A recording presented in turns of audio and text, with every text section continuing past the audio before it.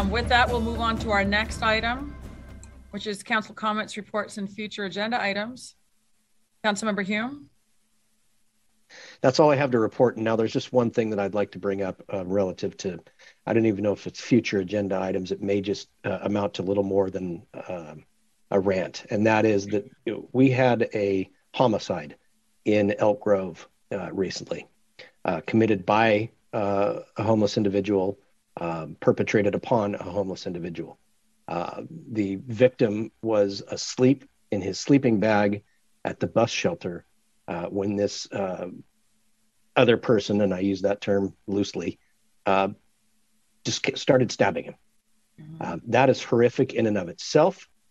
What is more horrific is that when I saw this individual's mugshot, he looked familiar to me, so I did a little digging on the interweb, and he had previously been arrested for brandishing potentially the same knife that was used as the murder weapon on another individual in the same parking lot, charged with a felony of threats with a lethal weapon intending great bodily injury, $1 million bail, and yet he was back out on the streets in order to commit this crime. That the victim's family lost a family member. Okay, let's start there. The other thing is when you couple this with the tragedy that happened up in Rancho Cordova, where the young woman was out for a jog and was accosted, raped, and murdered by another individual that had no business being on our streets.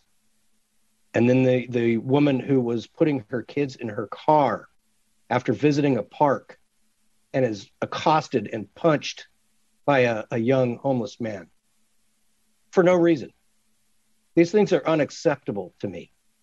We have lost control of our civilized society, and we're shrugging our shoulders because of decisions by courts and legislators to not act.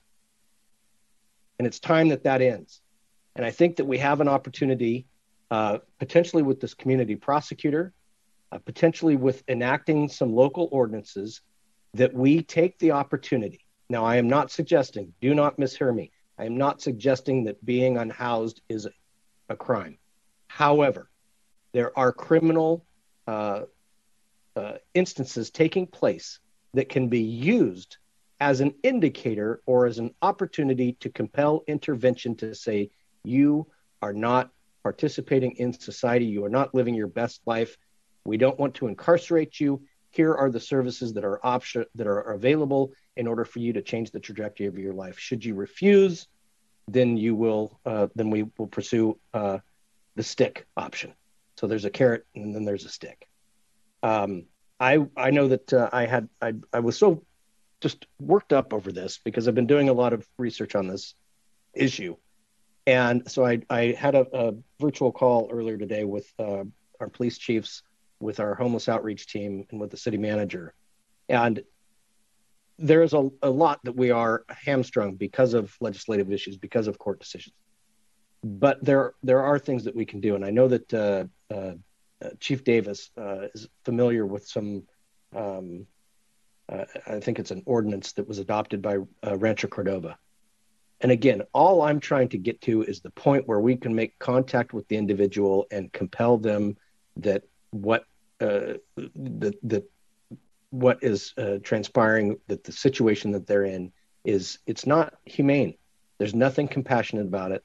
And that, unfortunately, we like to paint this idealized version where, it's just a recently down on their luck situation. And that the sad fact, and this is borne out by talking to first responders and to individuals who interface with this community, the majority, and not even slim, the majority are suffering from trauma, they're suffering from mental health, or they're suffering from substance and or alcohol abuse.